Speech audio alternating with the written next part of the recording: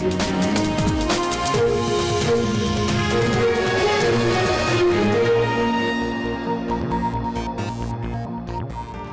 there, very warm welcome and welcome to the news tonight. I'm Tulshi, and in the next 30 minutes I'll be getting you through the day's top stories. Let's start with the headlines. Prime Minister Narendra Modi holds delegation-level talks with visiting Malaysian Prime Minister Najib Razak. Delegation-level talks to focus on bilateral relations between the two nations.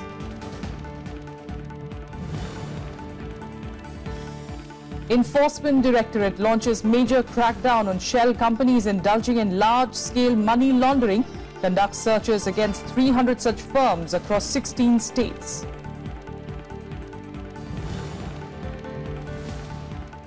Aam Aadmi Party Chief Arvind Kejriwal and Congress leaders' delegation meet Chief Election Commissioner Naseem Zaidi over complaints of EVM machine tampering, demand the use of ballot paper for elections. And Finance Minister Arun Jaitley highlights the challenges facing emerging markets, expresses hope that Indian economy is on course to grow at 7.7% in 2008.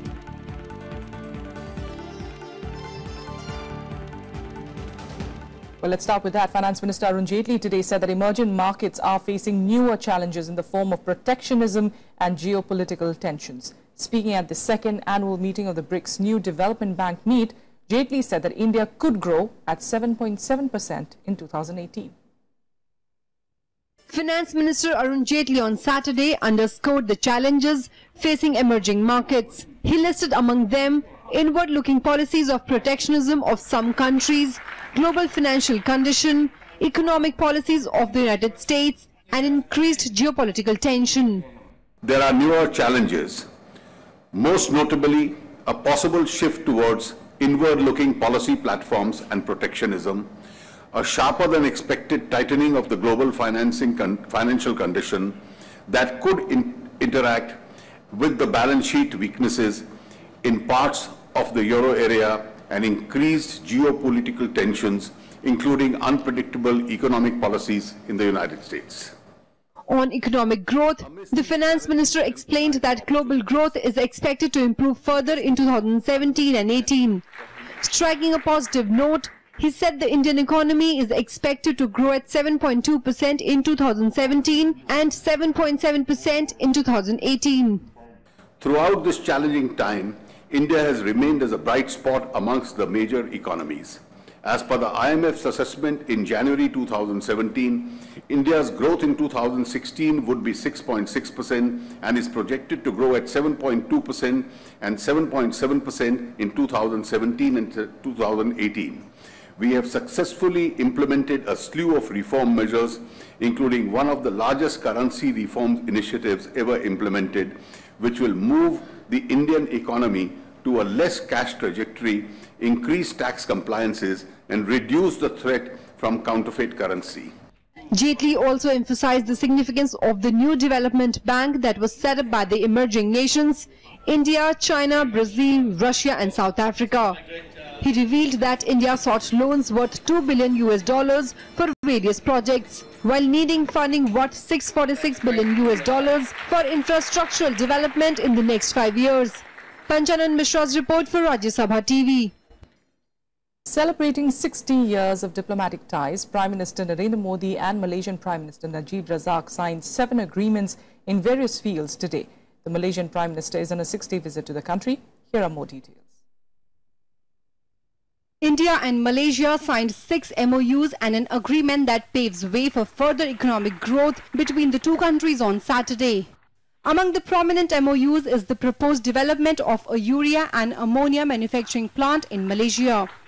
Both countries also signed a bilateral air services agreement to enhance air connectivity. The agreements were signed in the presence of visiting Malaysian Prime Minister Najib Razak and Narendra Modi at the Hyderabad House in Delhi. Both sides issued a joint statement after the bilateral meeting that agreed to explore the possibility of enhancing cooperation in the financial sector. Prime Minister Najib and I took stock of the full range of our cultural, economic and strategic engagement in countering radicalization and terrorism is an inspiration for the entire region. Our wide-ranging defense partnership has already brought our armed forces closer. A defense and strategic partnership will be very important for us to fight global terrorism. We need a fresh free trade agreement. Earlier, Razak was accorded a ceremonial welcome at the Rashtrapati Bhavan, where he was received by Prime Minister Narendra Modi. Razak called on President Pranab Mukherjee and met Indian Vice President Mohammad Hamid Ansari and Foreign Minister Sushma Swaraj. Razak, who arrived on Thursday, is in India on a 6-day visit that will focus on improving bilateral relations between the two nations. He also met Tamil superstar Rajnikant in Chennai on Friday. Akhilesh Suman's report for Rajya Sabha TV. All right, Akhilesh Suman, in fact, joining us now from the capital for more on this. Akhilesh, give us, in fact, some of the salient points of what really we saw today and how crucial it is. We are, of course, talking about how the 60-year-old relationship, you know, the dynamics of it, and today's MOUs, how crucial that is. Yeah, actually, you see, Tracy, what is most important for us, rather for India, in this whole Asia-Pacific region is to create goodwill as far as possible among the Southeast Asian neighbors. So, I think that Prime Minister Narendra Modi, when he went to Malaysia in 2015, he created enough ground for cohesion between Indian and Malaysian point of view, and politically they came together on the issues, certain issues like terrorism that has been aggravated by the influence of radicalization in Pakistan and western side of Pakistan in the whole Middle East. So Malaysia, being a very developed country in a way in Asian countries, Malaysia knows that how to build infrastructure projects in least possible time, and India is one of the countries which is needing such type of infrastructure projects inside the country. So it is a win-win situation for both Malaysians and Indians, so that they can invest technological, they can invest money, they can invest the whole gamut of instruments so that our infrastructure sector can be built. But more than that, there is an issue of radicalization that has been hampering the growth in all South Asia and Southeast Asian regions, and that is what Prime Minister Narendra Modi and Prime Minister Rajak also told, that de-radicalization was an experiment that was adopted in Malaysia years ago, and Malaysians have been very successful in isolating the common Muslim youth from the deadly terrorist organizations.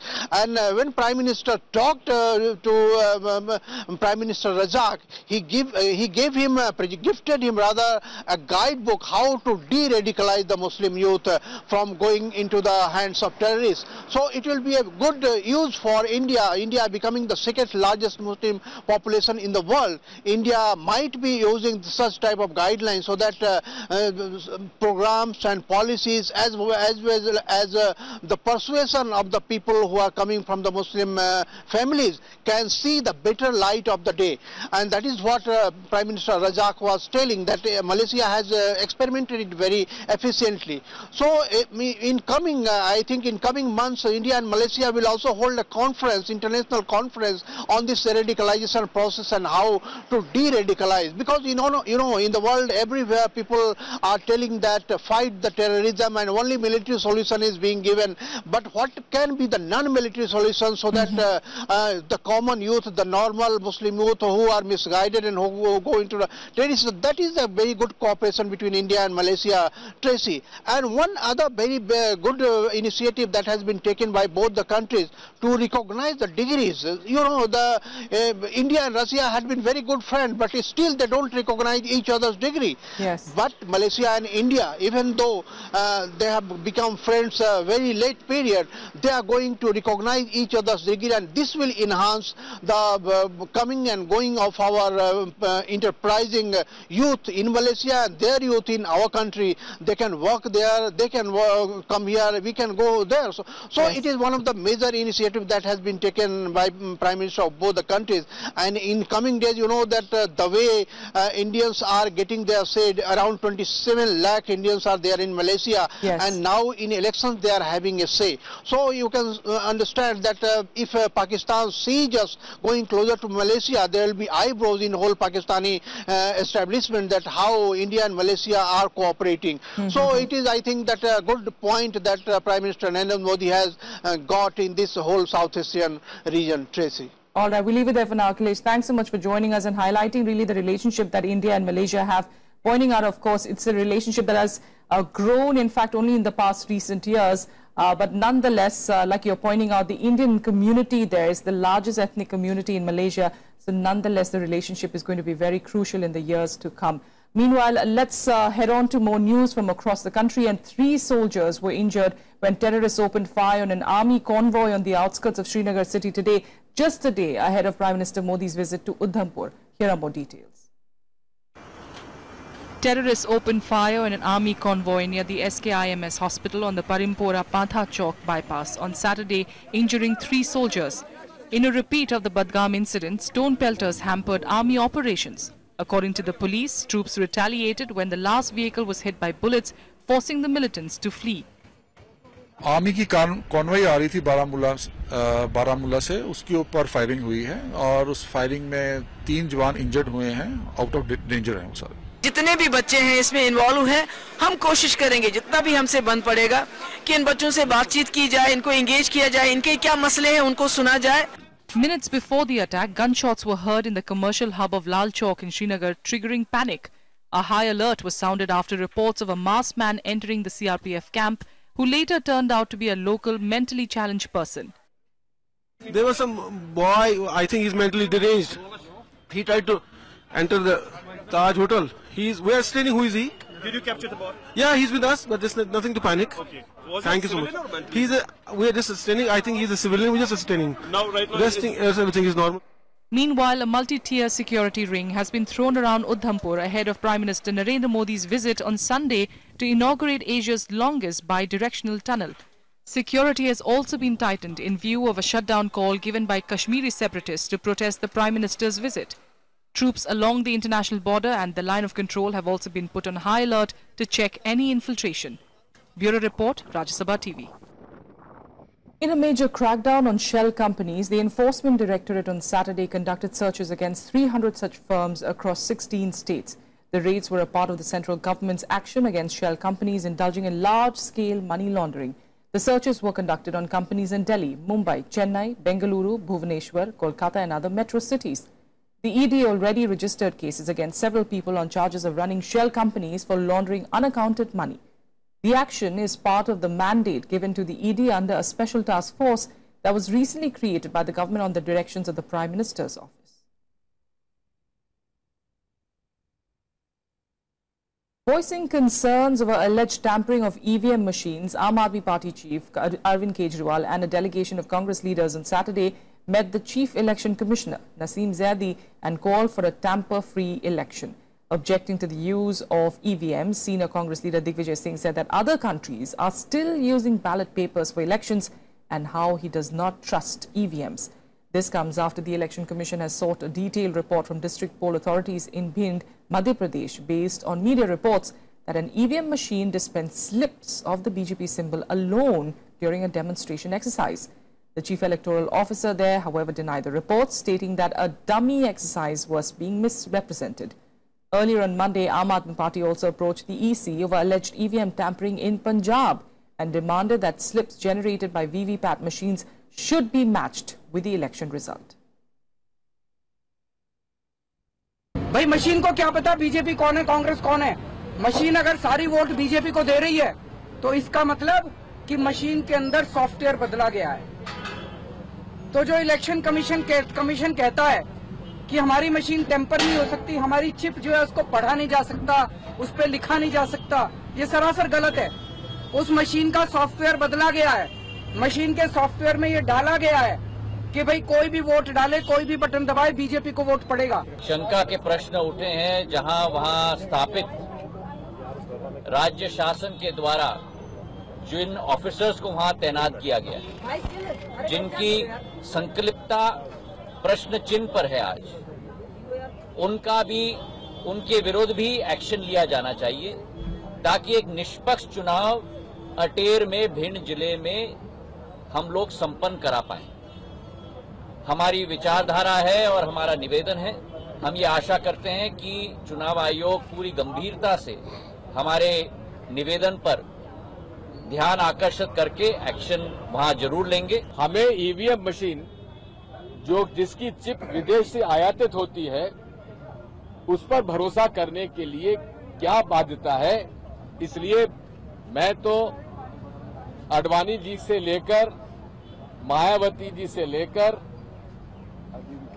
Arvind Kejriwal से लेकर सबके पक्ष में हूं कि EVM machine से चुनाव देश में होना नहीं चाहिए और बैलेट पेपर के माध्यम से चुनाव होना चाहिए।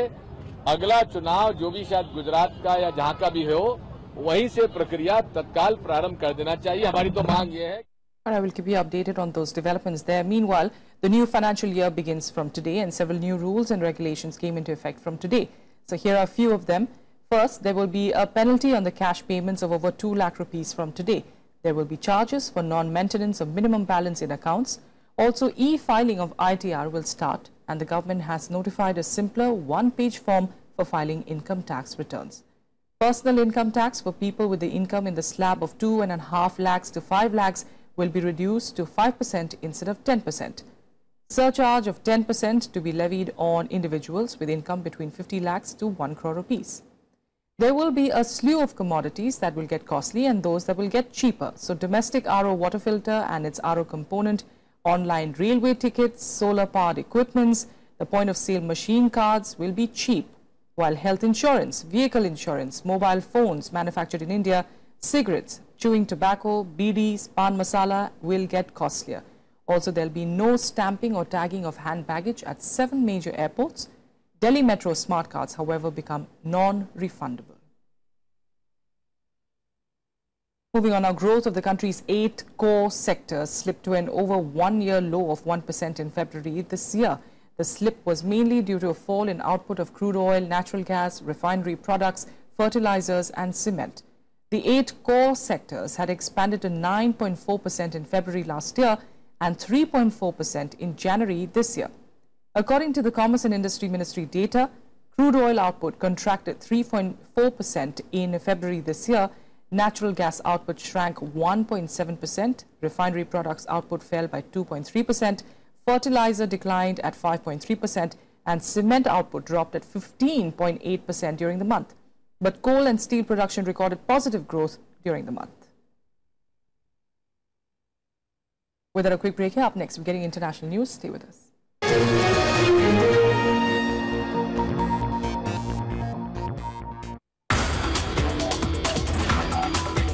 Existing antibiotics are becoming drug resistant. This is where actually we have huge amount of opportunity to work on. You can control the activity of telomerase. You can actually control your clock of aging. By the year 2050, 2/3 of the people will be above 65 years old. Watch Eureka with Professor Shantanu Bhattacharya, Director, Indian Association for the Cultivation of Science, Kolkata, only on Rajya Sabha television.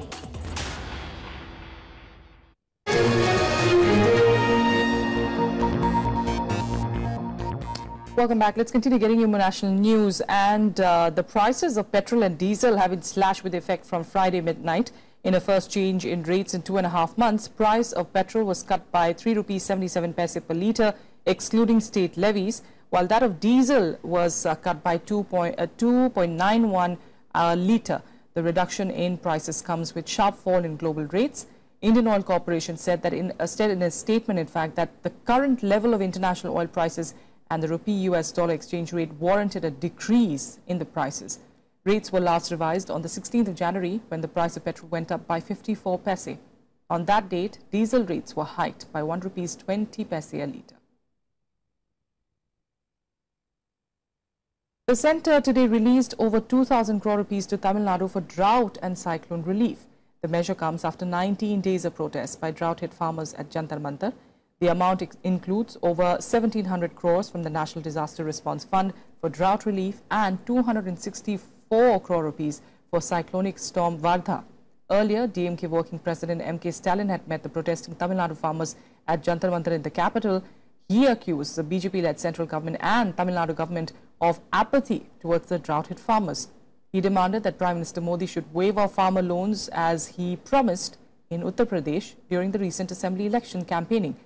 Leaders from Tamil Nadu cutting across political spectrum also offered their support to the state's farmers who've been protesting at Jantar Mantar for the past 19 days, demanding a drought relief package of 40,000 crore rupees from the centre and also that farm loan waiver. But they have given 1,712 crores, a meager amount for Tamil Nadu.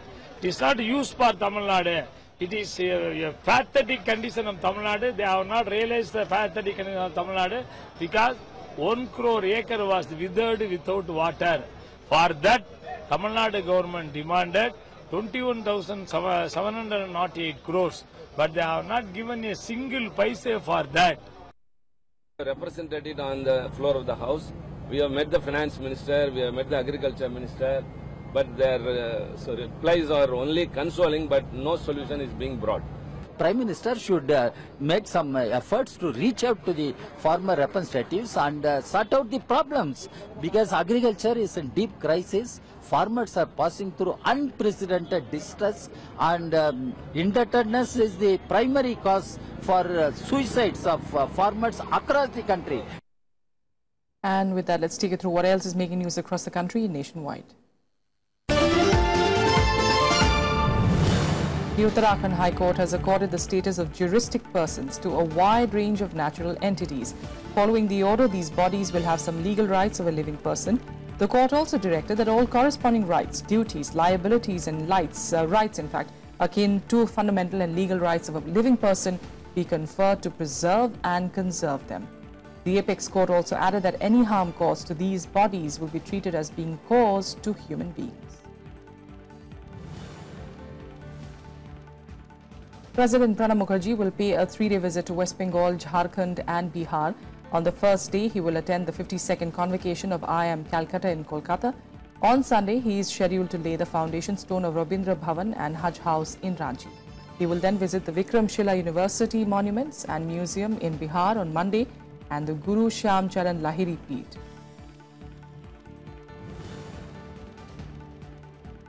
Five associate banks of SBI will merge with the parent bank starting today. 72 years after coming into being in Kerala, the State Bank of Travancore will merge with State Bank of India. Besides that, the State Bank of Bikaner and Jaipur, State Bank of Mysore, State Bank of Patiala and State Bank of Hyderabad will also be merged with SBI, and the assets of these banks will be transferred to the parent bank. Indian Army Chief General Bipin Rawat is in Dhaka on his 3-day visit to Bangladesh. The visit is taking place before Prime Minister Sheikh Hasina's state visit to India, when the countries are expected to intensify defence cooperation. General Rawat will also pay courtesy call to President M. Abdul Hamid.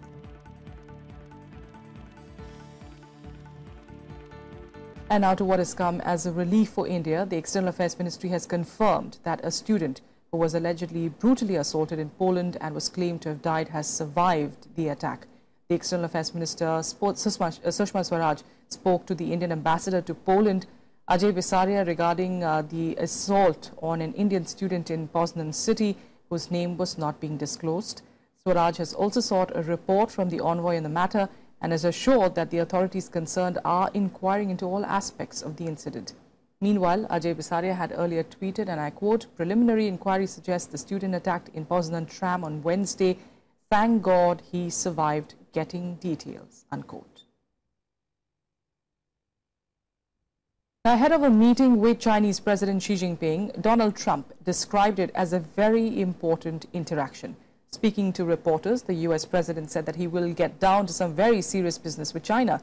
The White House, however, said that the meeting with President Xi will be difficult as important issues of national security will come up, including South China Sea situation.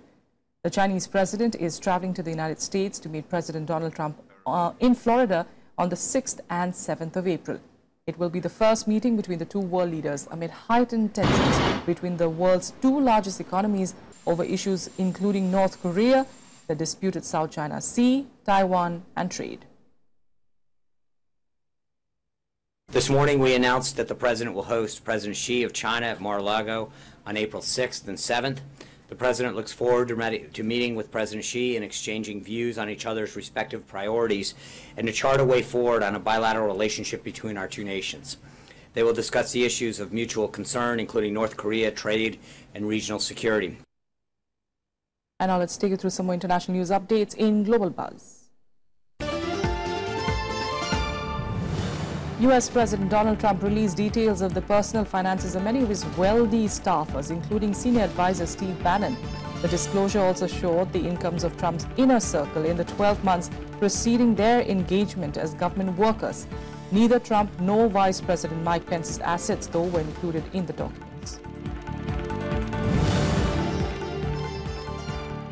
Protesters set fire to Paraguay's Congress building after the Senate secretly voted for a constitutional amendment that allowed President Horacio Cartes to run for re-election.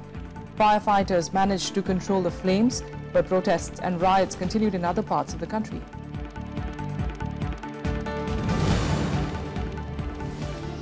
Myanmar goes to polls today for the first time since Aung San Suu Kyi's party swept to power a year ago. The by-elections will fill 19 vacant seats in the national and regional parliaments.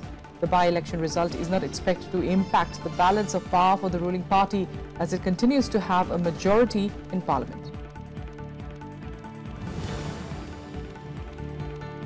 In Australia, flooded rivers are rising in 2 states with 2 women dead and 4 people missing after torrential rain in the wake of a powerful tropical cyclone.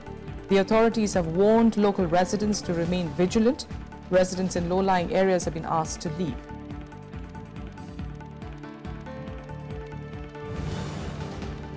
On to sports, and PV Sindhu came a step closer towards her maiden Indian Open Super Series title on Saturday by defeating Sung Ji Hyun in a marathon women's singles semi-final. Sindhu breached Sung's defense to win 21-18, 14-21, 21-14 in a 76-minute match. The third-seeded Sindhu entered the finals to take on arch-rival and top-seeded Carolina Marin of Spain on Sunday.